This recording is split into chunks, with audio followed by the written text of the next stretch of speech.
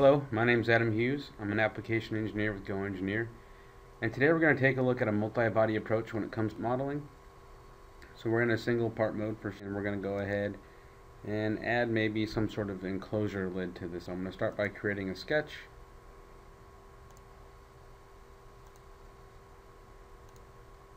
And we're just kind of placing where about we want this sheet metal component to lie. We can always come back and dimension this later, but we'll go ahead and do a thin extrude. We'll say 0.1 inches to start with. We'll go up to surface and select the adjacent surface on the opposing side. Next, we'll select our sheet metal tool, convert to sheet metal. We'll go ahead and use a gauge table and select maybe 12 gauge.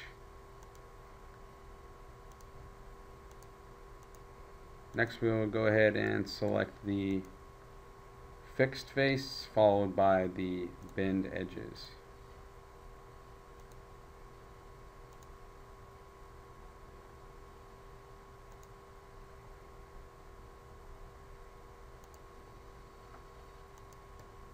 And now our secondary sheet metal component is created. Granted, I probably got some resizing to do. It's certainly very easy to create the lid for this sheet metal part. This is Adam Hughes with GoEngineer. Thanks for watching.